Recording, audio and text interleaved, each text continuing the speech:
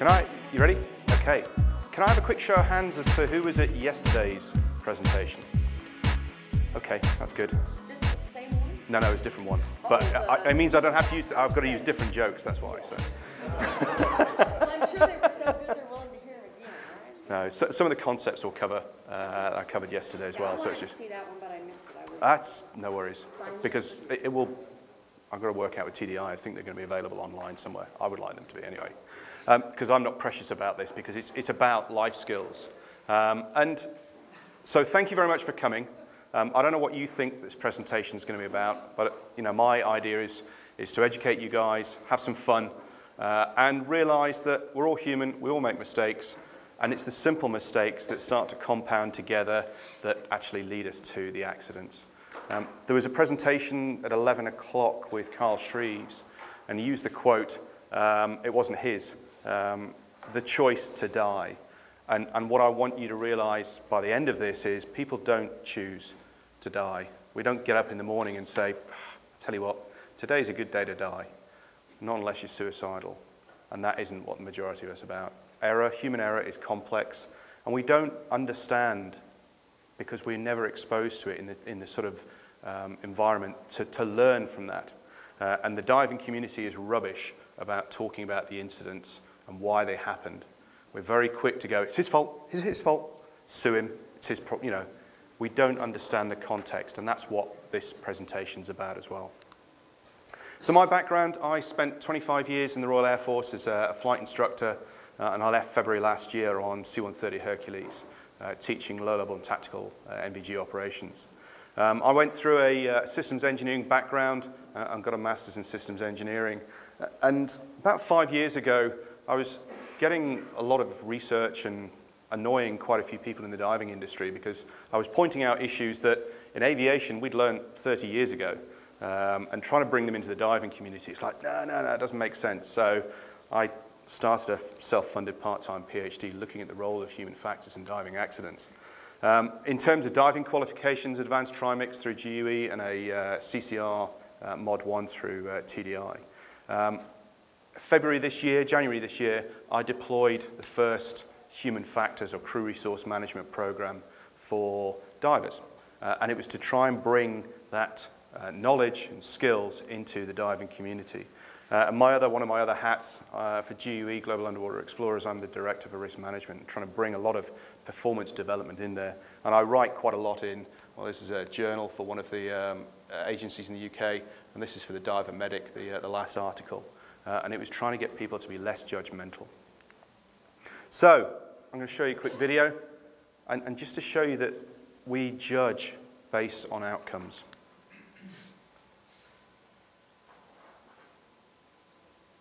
There's a lot of similarities being drawn between wingsuit flying and technical diving recently.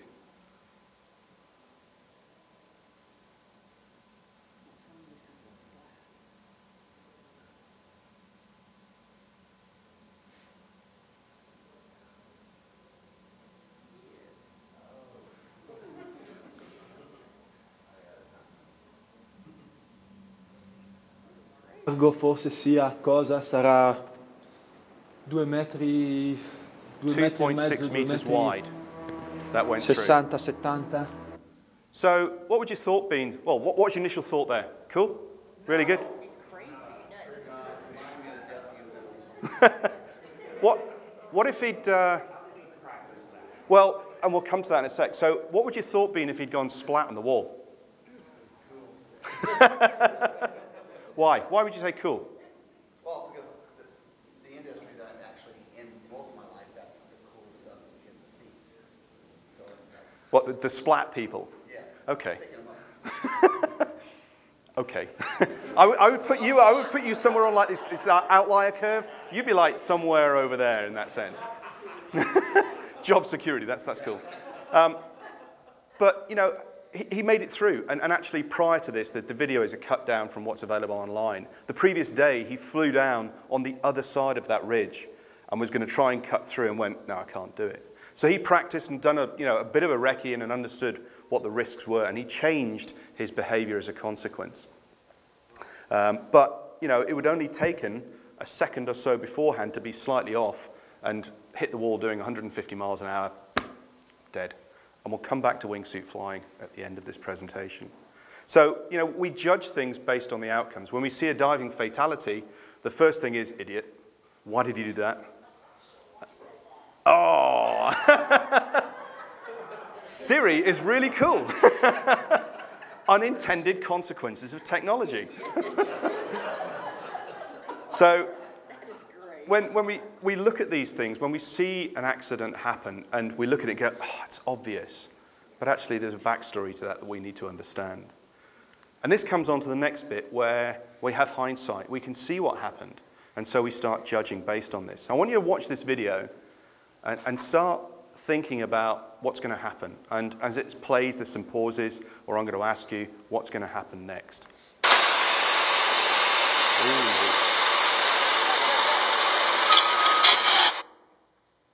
And loving the IT.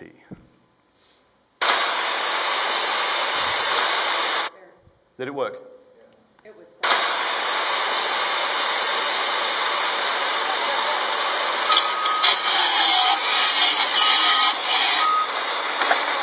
it is. Oh, man. Right. Hey, right. Okay, shout out what you think is going to happen. It's going to get run over? Yep, so we're lifting the backhoe here. Got this guy here. Anything else?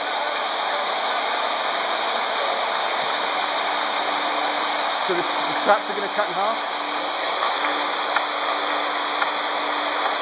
This guy here. Okay.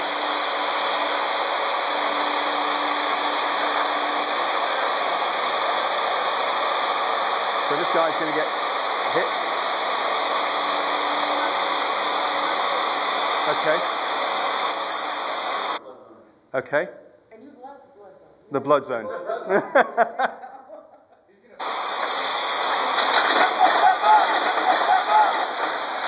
Okay, he thought it was going to roll down the hill. Honestly. One person, I know Rennie did. Have you seen it before, Rennie? Okay. So, if you were involved in that job, would you have thought to check that the handbrake was on the backhoe? No. So, when we see these things happen, it's very easy to judge them. And when I see these safety videos and we get this, so the HSE or the OSHA guys going, stupid, how could they do that? I look at it from the other side and say, why did it make sense to those guys at the time to do this? And it's like, why were they using a caterpillar to lift that backhoe up? Well, actually, that might be all they had. You've got to take into context of how they were doing the operation because it made sense to them at the time. They weren't going to sit there. Looking at how they were dressed, it probably wasn't a well-off area. They weren't going to raise that and go, so what? It's going to roll down the cliff. We don't care. Actually, that was probably, you know, a lot of money in terms of what was there. So it made sense to them at the time. Ultimately,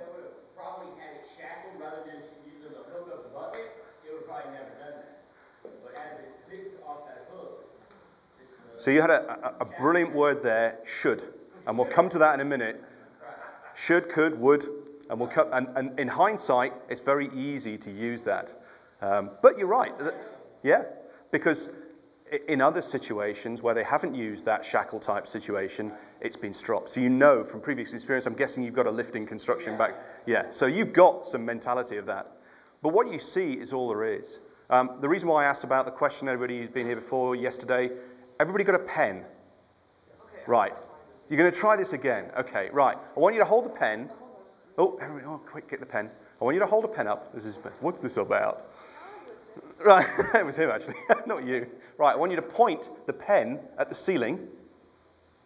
I want you to draw, because yesterday you didn't get it. I want you to draw a clockwise circle. Keep pointing at the ceiling, keep the pen pointing at the ceiling, and then gradually lower your hand.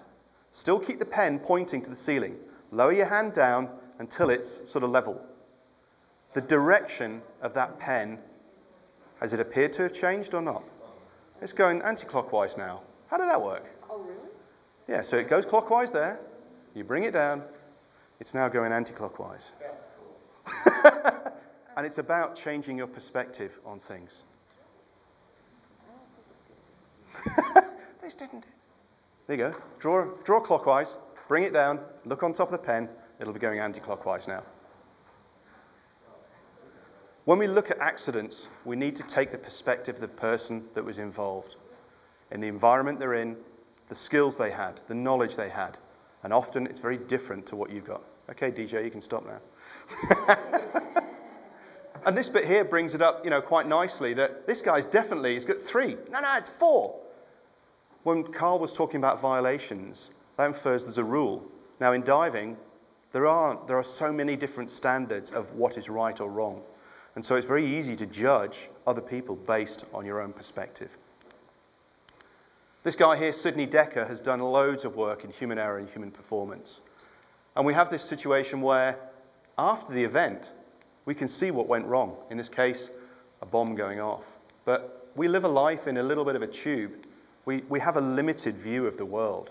And that view we'll come on to in a minute as part of your situational awareness. You can't see what the outcomes are because you've got a limited ability to look into the future.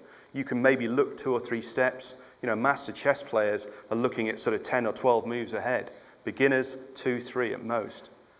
That's the same in the rest of life. If we haven't experienced that situation, our ability to project into the future is limited. And this came from an inquiry in the UK, the hidden, well, he was QC, the legal guy. There is almost no human action or decision that cannot be made to look flawed and less sensible in the misleading light of hindsight. Essential that the critic should keep himself constantly aware of the fact. It is so easy to look back and go, it was obvious that was going to happen. But we know what the outcome is. We know what all of those things that led to it. When you're in that situation and you look forward, you don't have that knowledge of that outcome. And this is where, when you said, if he had, would, or should, could, why didn't he do this? Why didn't he do that? Well, he didn't. There's not a lot we can do about that. It's happened. What we need to understand is, why did it make sense to that person at the time? Carl's presentation, we're talking about lots of violations. Why do people break the rules? A lot of it's down to risk perception. We're unaware of what might happen realistically. And this comes on to this concept, we don't know what we don't know, or this incompetent and unaware. There was a study done by these guys, Dunning and Kruger, across a number of different fields, which was maths, grammar, different English joke telling. And they were assessed at the end of the test as to how well they thought they did. And that's what these lines here are on both of these graphs. So they broadly, as a sort of the community that took part as they were actually graded, this is what they thought they scored. So everybody was in the order of, if we go down to about 51 through to about 65, 70%. That's what they all thought they scored. And then when you look at the grades that they actually scored, those in the bottom quartile, they're at about sort of 15%. And we can see that these are what the real scores were. Now the worst bit is, it's not just the fact that they didn't score very well, is that they didn't know that they didn't score very well. They had this flawed concept of confidence that's there. We don't like to put ourselves down. Now the difference here is those who are experienced, who are in the top scorers, they underestimated their abilities. And so they said, no, I didn't think I did so well. And actually, they were up in this sort of the 85% mark. So what you find is that novices overestimate their abilities and experts underestimate their abilities. The second part of this Dunning-Kruger effect is that the experts forget what it's like to be down at this end of the curve. So you turn around and go, oh, it's obvious in the discussion we just had about why don't people know about embolisms? Well, because maybe they taught it years ago and they've forgotten it. It has no relevance because it hasn't happened to them and they've forgotten that knowledge because they don't encounter it all the time. I read a lot of accident reports and you think, oh, that's obvious. Why didn't you do that? I don't do that now because I try and look at what the backstory is. But it's very easy to read these stories and go, duh, stupid. But actually it made sense to them at the time. And that's the downside. We need to educate people to realize that they are fallible, that we've got to teach people to deal with failure and human error. What's the sample there? No, this was, I'll find out what the numbers are afterwards, but it was in the hundreds. But it was splitting into the bottom quartile of the scores from there. And it could be sort of simplified as this graph here, where when you first learn to do something, your confidence is way up here. But you've got very limited experience and knowledge. And so I can do this. And my story, my dives, 9 and 10, were in San Diego, in Wreck Alley, as an open water diver, 30 meters, having had to sign a secondary waiver because I was only open water qualified, to say, yeah, I'll go and do this. And I had no idea that what I was doing. As I descended the anchor line, the low pressure hose collar slipped off the nipple on the hose. And I'm like, oh, that's not working, okay. But I was quite calm. I knew there was a hard deck of 30 meters, so I wasn't gonna go much deeper. Had it been somewhere like the oil rigs, that would have been a bit of a different thing. But, you know, so you sit there and go, okay, hit the bottom, go to my buddy and go, this doesn't work, get fixed. And I was completely unaware of what the situation I was in, because that was it, just. Maybe that's a good thing, because you didn't panic. Well, yeah, and I put that not panicking down to my military aviation background of going, right, well, I know that I'm not going to disappear into the abyss. Had been somebody who's not got that sort of mentality, it may have gone a very pear-shaped. Now, they wouldn't have rocketed to the surface because they've got no gas. So they're driving a wetsuit. But, you know, so there's always a silver lining to things. But, you know, we make those decisions based on the experiences and knowledge we've got. And I had dived, I certified in 99. In spring of 2005, I did 1 dive in South Africa. And then a month later, I did the remainder 5 dives. So I hadn't dived for a long time either. It's all right, you know. First thing I did, I bought a dive computer. Hey, well done. I have something shiny in my wrist. Great, you know, and that, you know, when I walk around the halls here, the amount of stuff that is for sale compared to what could actually help people is somewhat frustrating. Sweeping generalization. But I'm going to show you how difficult it is to spot some of the things that are going on. If you've seen the video coming up, please keep quiet. There are some questions in it, and there'll be some questions at the end. This is a test of selective attention. Count how many times the players wearing white pass the basketball. So it's a fairly simple task.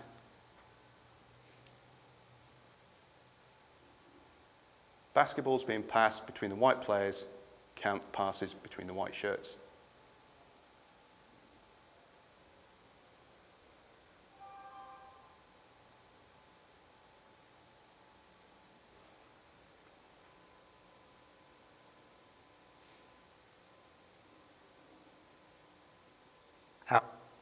How many passes? 13. 13? Shh. How many passes? How many else get 13? 14? 15? Okay. Any raises on that? How many passes did you count? The correct answer is 15 passes. And now for the man who spoiled it. Did you see the gorilla? Hands up if you saw the gorilla. Okay, how many have seen it before?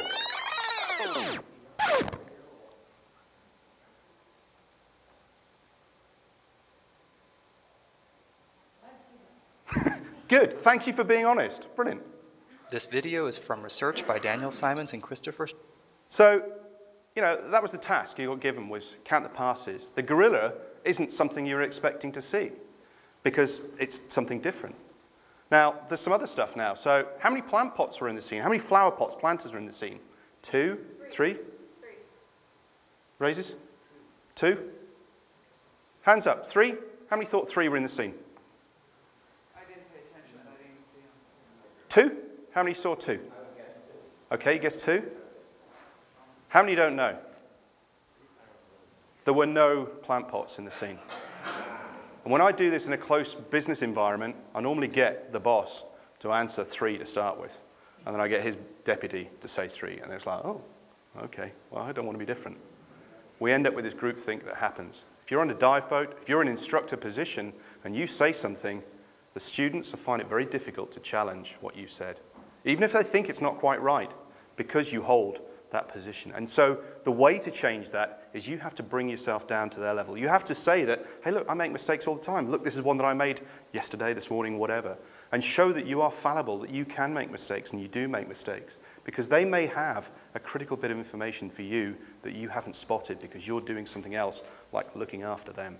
And when we get that information, it drives our interests. And that's what this next bit is about, situational awareness. In the manuals, it says, oh, you've got to have good situational awareness underwater. What is situational awareness? Somebody shout out, what do they think it is? Ooh. Well, it must be really easy then, because everybody's supposed to have it, but yet we can't define it. Go on, Maureen. Buoyancy.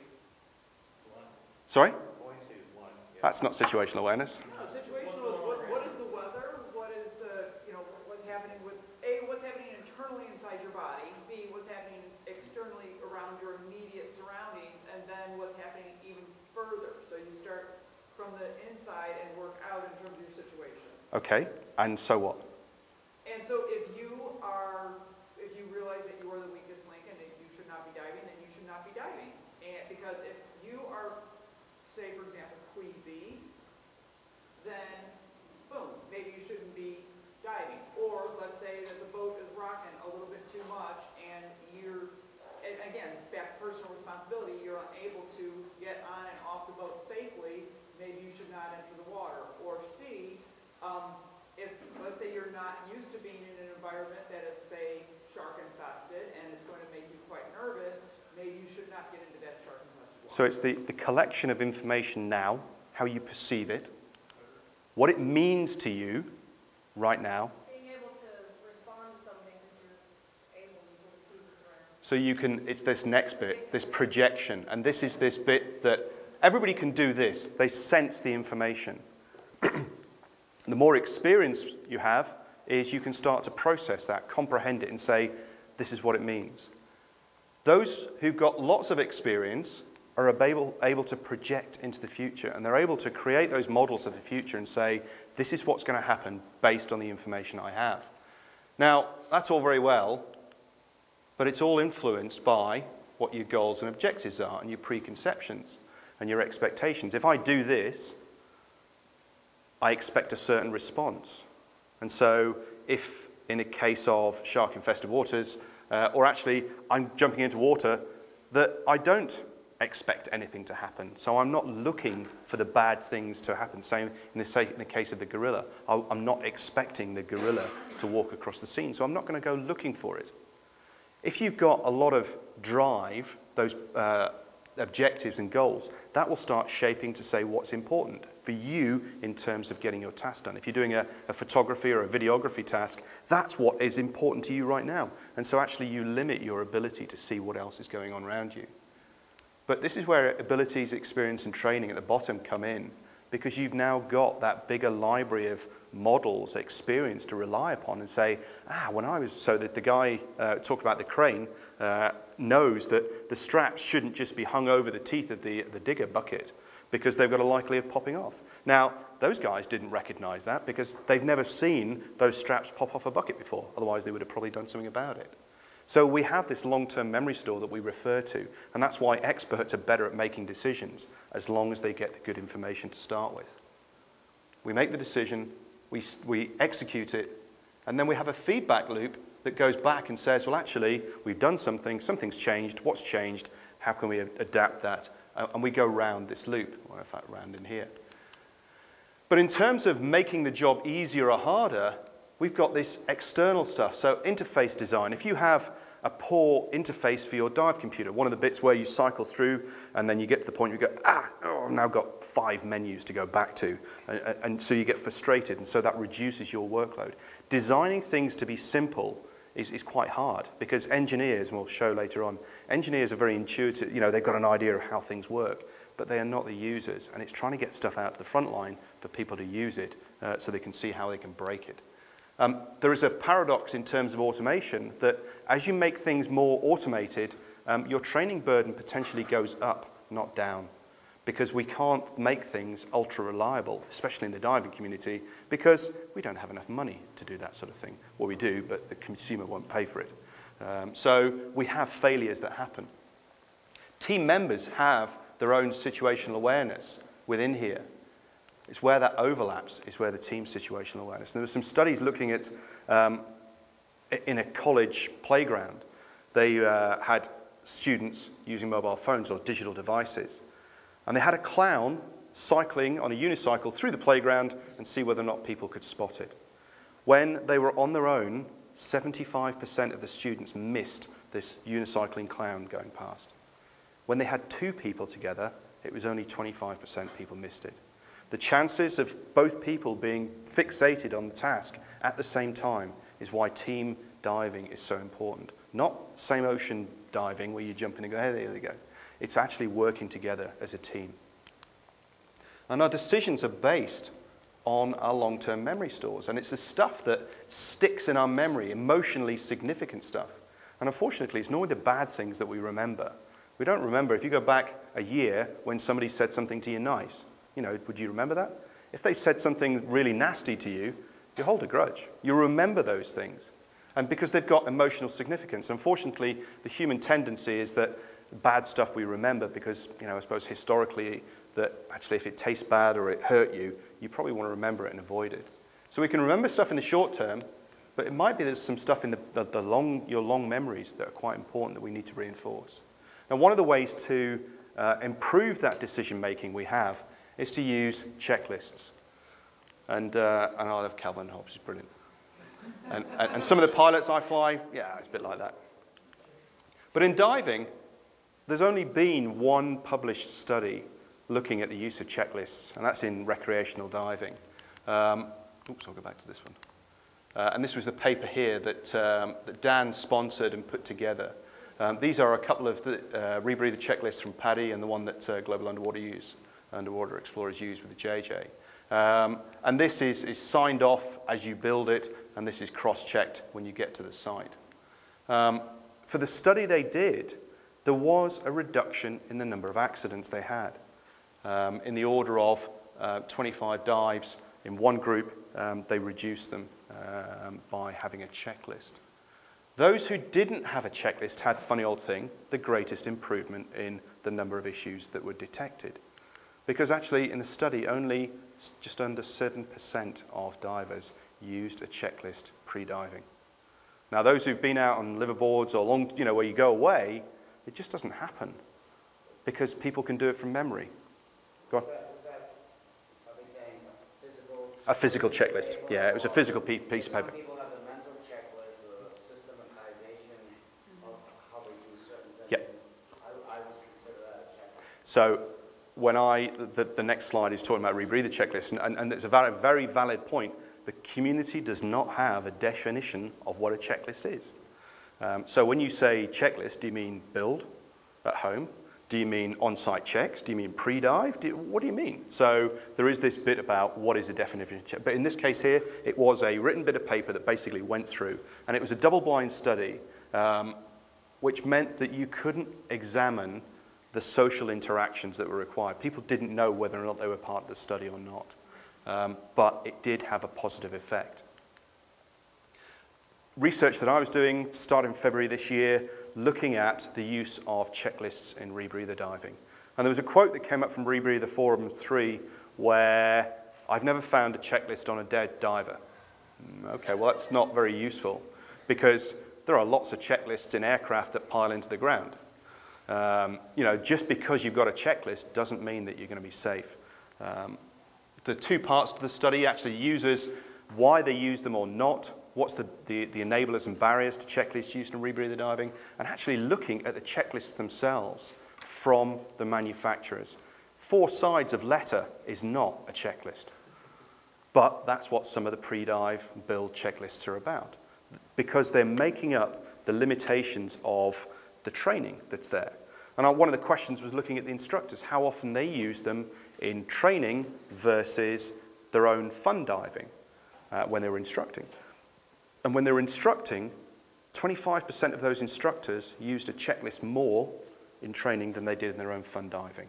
And then the follow-on question was, well, okay, if you did that, why? Because of litigation and because the training standards say I must do. Now, from my point of view, as an instructor, you'd probably brief that as, I'm going to teach you about checklists because I have to teach you about checklists. And this is what it's about. Oh, and by the way, now go and write your own checklist because these ones are rubbish. Well, actually, what's the value of that checklist? And if the instructor's not using a checklist, go on, Maureen.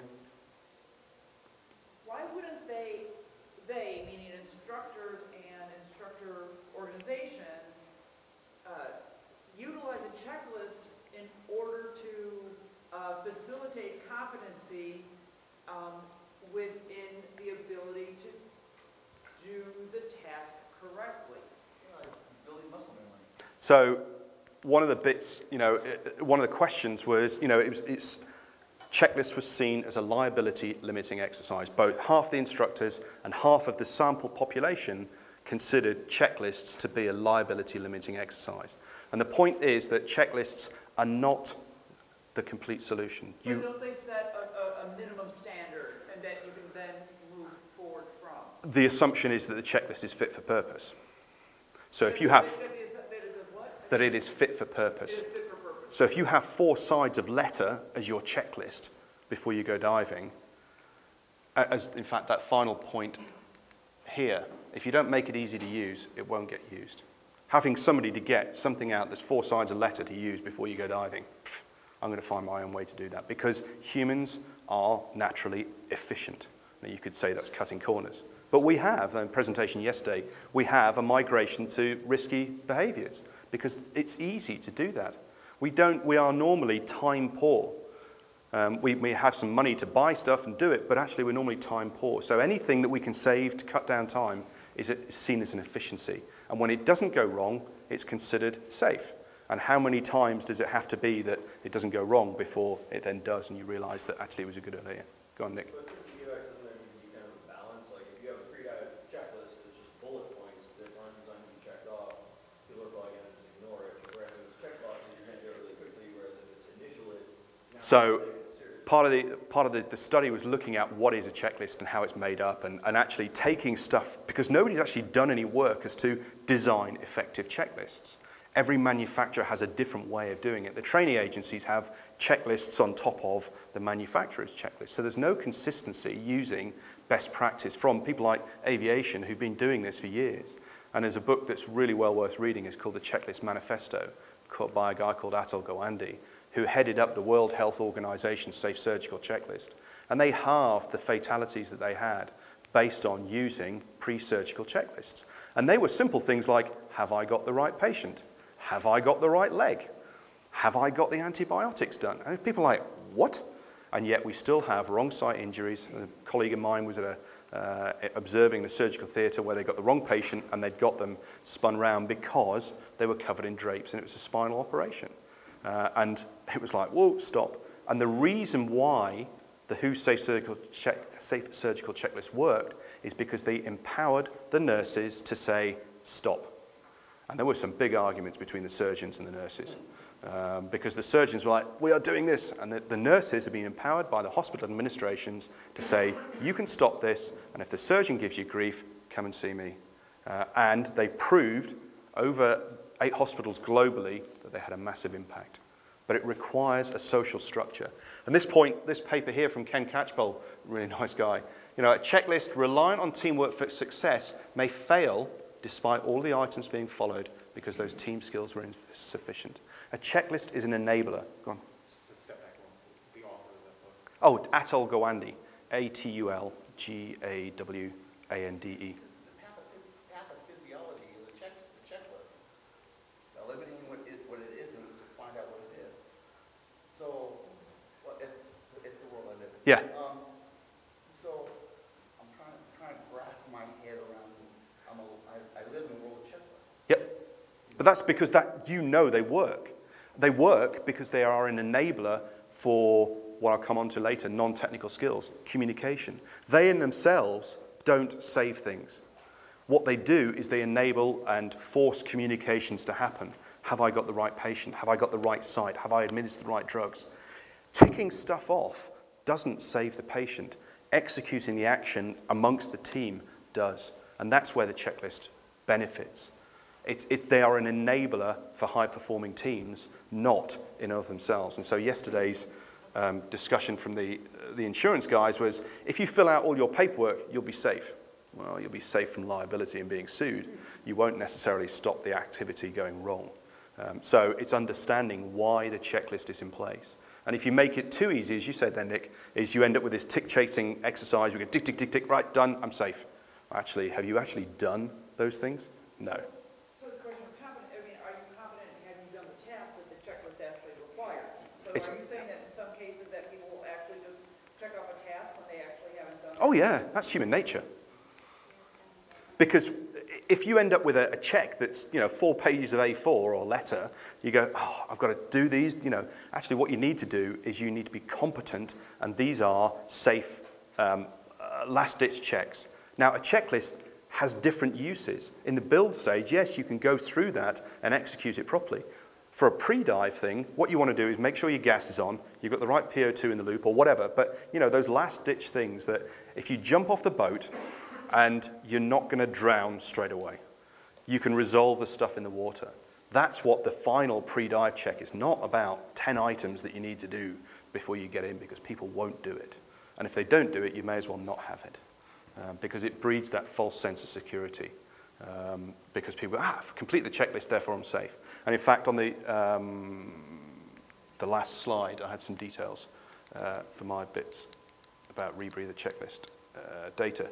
So 27, from the survey that I had, 27% of people who'd used a checklist still had issues when they jumped in the water. Now, either the checklist was wrong, or more likely they didn't execute the checklist properly. Because this risk perception versus benefit, what's the loss, the negative benefit of me not doing this? Well, I haven't encountered anything going wrong, therefore it's okay. So on the graph showing they don't put in possible future events based upon their experience. Yeah, previous experience.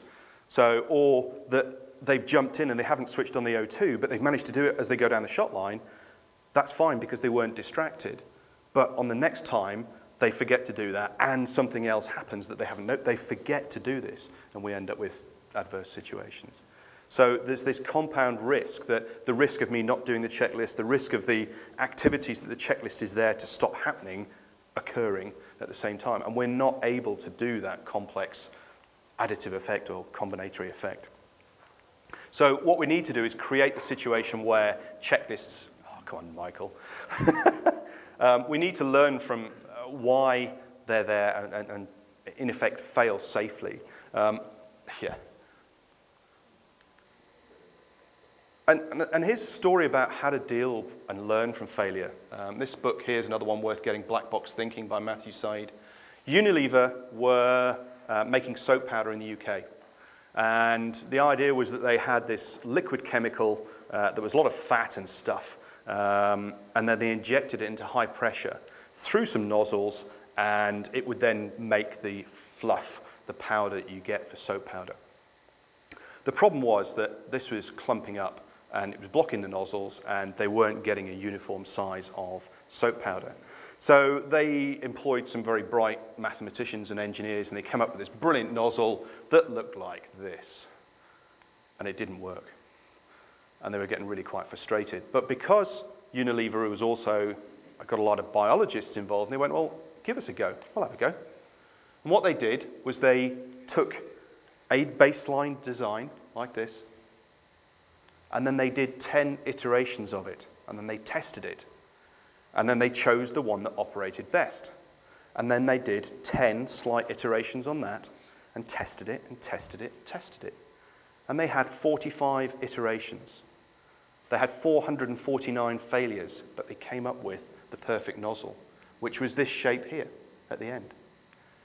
Now it's about learning from feedback and having that feedback loop that says, that didn't work, why didn't it work, how do we make it better, and off we go.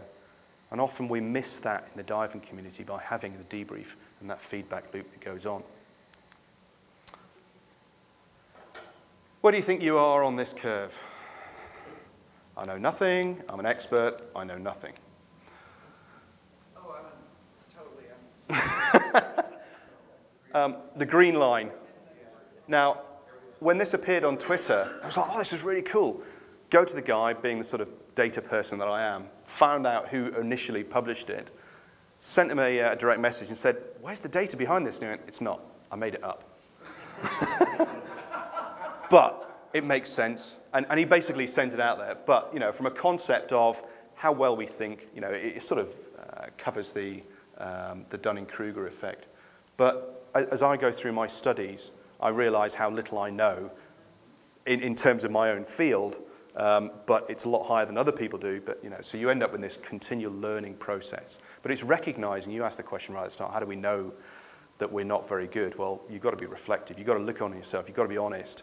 And you can't critique somebody else until you can start critiquing yourself. And be honest about your own failures and weaknesses and things.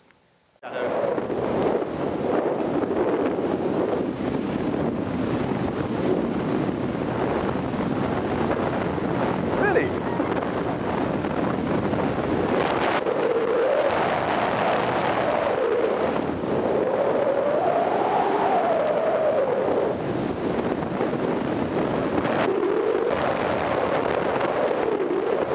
Imagine what the adrenaline buzz.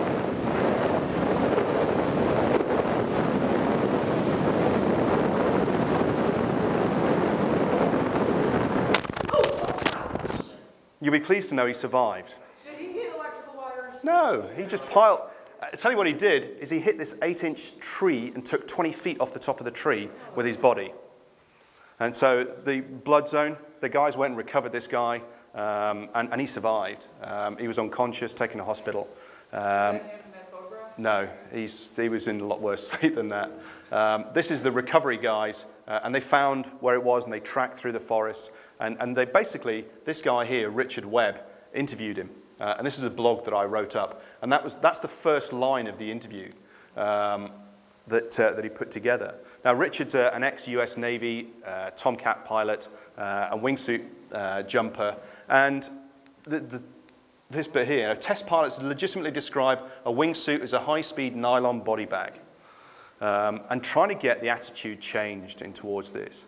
And there's a lot of, even though you'd think it was obvious that the risk of these things are happening, but people want to push it. And the ability to jump into the sport is really easy. You can just walk into a shop, buy a wingsuit, and off you go. And whereas before it was like 1,000 jumps where the guys were pushing the limits, now it's like a couple of hundred, and they're experienced. And I chatted with Becky Kagan-Schott about that blog that I wrote and saying, well, actually, in the diving community is the same thing apparent, that we see some awesome video and stills out there where people are going miles into the back of caves, some really deep wrecks, and just some, you know, fantastic stuff. What we don't see is all of the blood, sweat, tears, experience, knowledge, failures that happen that are below the surface. And these are two quotes that I think, you know, sum it up quite nicely. This is Richard Webb again from that blog. And this one here was from a guy who wrote a book about tennis players and the fact that amateurs lose because the professionals win points. And all they need to do is keep on playing the game knowing that the amateur is going to fail. But, you know, Richard's point here, amateurs train until they get it right. Professionals train until they don't get it wrong. And it's a very different attitude. Now, in the wingsuit community, you know, getting it wrong, it's death, as they're finding out. In the diving community, it can be. But as Carl said, you know, statistically, diving is really safe. The difficulty is when it goes wrong, it's somewhat binary. You don't see very many injuries in diving. It's either you're slightly injured or you're dead. And that's the problem. We don't see why those things happened. So in terms of way forward, why focusing on the technical issues? You know, what the equipment, and I will talk about the stuff that's out there. We need to improve that just culture, the ability to talk about the failures and the context behind them, even if that means talking about the rules we've broken, which is quite difficult in a community that is all about litigation. We need to walk the walk and not just talk it. You know, I approached a senior training organization instructor and said, why didn't you pre-breathe that rebreather? You're on a training course here. It's okay, I pre-breathed it this morning. Yeah, but you've taken the stuff apart. How do you know it works? And he got a bit sort of shirty with me, and then he went, yeah, okay, fair cop. I should have done it. I said, you're the role model. You've got to walk the walk. You don't just have to say, do these things. You've got to tell stories about what happened, why it made sense to you at the time, especially if that means breaking the rules. And this is from Nancy Leveson, who has written loads of stuff on systems theory. We need to understand those causal factors. In Petard de Noble's research, out of air, 41% of situations. And that's his first point, that's his trigger. And I understand he's being pragmatic. But to me, running out of gas is an outcome. It's not a causal factor. We've got to understand why it made sense and what happened to do that. And to a certain extent, that's why I put the courses together that I have done. And at the end of the tables, there is a leaflet with a discount code for the online class. And this is just a little plug at the end. I run an online class, which is 9 modules, about 15 minutes each, which can be taken whenever you want online. And then a 2-day classroom-based class, which I had a couple of, I've had probably 4 or 5 of the technical training agencies, their training directors come along and learn lots on it. And I'm running class for the National Park Service in a week's time, which is all about challenging people in stressful situations and has nothing to do with diving. It's about flying a space-based simulation around a table with a team of 4 people and a team of 2 observers. And the observers are to debrief the guys in non-technical skills or human factor skills. And that would basically is my plug for the end for the courses. But from that point, I'll take any questions. Maureen. How does one go about then, as an instructor, to, you know, when you look at casual factors that go wrong, and, you know, it's almost like a series of unfortunate events that lead to tragic results. So how do we stop, you know, in the instructor basis, how do we stop with all these like little casual mistakes that happen? So correct them at the time. So either correct them at the time or sit down and have a debrief. And that's one of the skills that we teach in the class is how to debrief a mission or a dive effectively. Most debriefs are what went wrong. Well, actually, if you ask the question what went wrong and nothing went wrong, the value of that question disappears quite quickly and then people don't do debriefs. Actually go around the what went well, why did it go well, and what can we improve on? And go around the team and ask them what they saw, what was different. Because actually going through, talking through what the objectives of the dive, well, for a start, you've got to have a plan and some objectives. Go through them. Did you meet them? Why didn't you meet them? What would we do to get there? And if you're going to start bigger dives, like expedition type stuff, what was the biggest risk we took on that dive? Because invariably you end up taking, not cutting corners, being efficient, whatever. Things don't always go to plan, but you're not going to throw a dive when the little things go wrong. There will be some things that go wrong. Understand what was the biggest risk we took and move forward. Okay, thanks. Anything else? Hopefully, it's a bit of thought-provoking stuff for you now. On that site, the humanfactors.academy, there is a blog on there, and I'm going to be starting writing for X-Ray and a number of other people as well. So I'm open to questions at any time, so come and find me. But thank you very much.